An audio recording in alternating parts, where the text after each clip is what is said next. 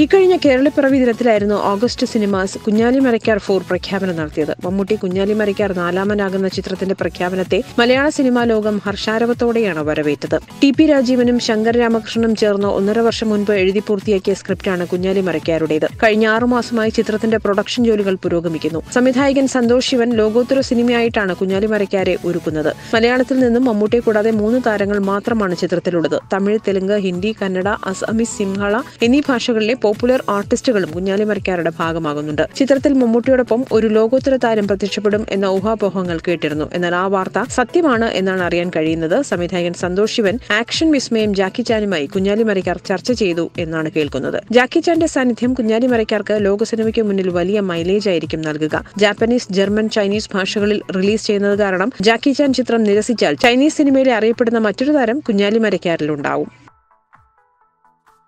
You're watching me on metromatinee.com. On metromatinee.com. metromatinee.com. Subscribe for more videos. Subscribe for more videos. Subscribe here for more videos. Subscribe now. Thank you.